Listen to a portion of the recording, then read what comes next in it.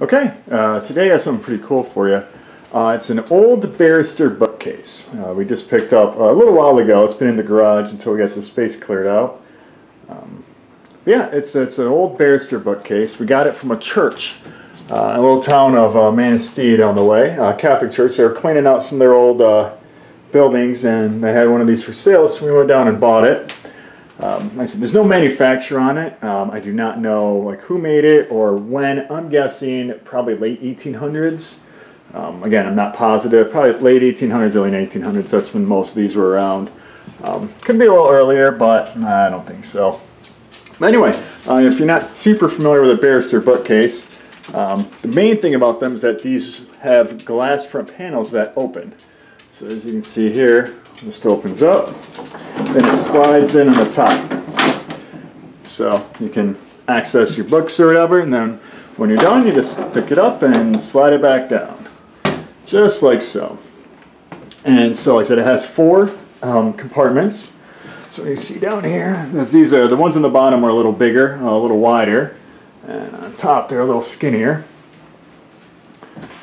And like I said, and then the thing about these is they do come into pieces too. So like the top part is one piece, this is one, and this is one, and the bottom one, and then there's the actual like bottom foot. So all these are individually pieced. So you can take the whole thing apart, you know, and then put, if you want to do three, you can do three. If you want to do two, you can do two, however you want to do it. But this is a whole four-piece set. Like I said, it's not in perfect condition. Like I said, it's pretty good for its age. You could probably use some touch-ups. I'm not sure if you want to refinish it or not, because it's kind of cool to see the age, and a lot of our stuff, you know, is not flawless. And dining room here, and you can see it's again needs a little work. Like it's missing a knob here. I need to find one of those to put in.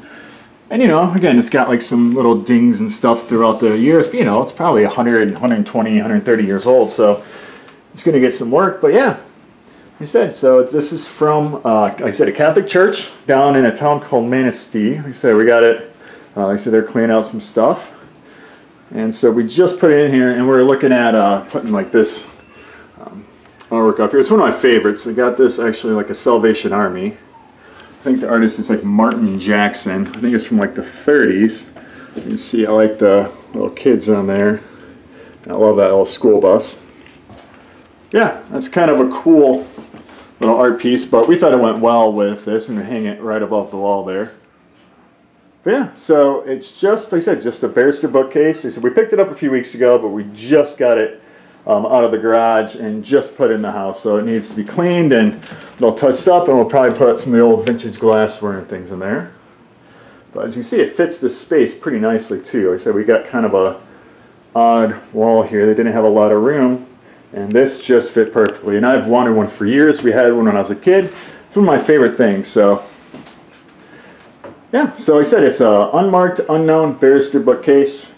Like I said, I'm guessing probably like 1880s, 1890s. I mean, I could be way off. Like I said, I'm not an expert on these, but it just kind of seems about right. So, anyway, it's the vintage barrister bookcase. Thanks. Bye.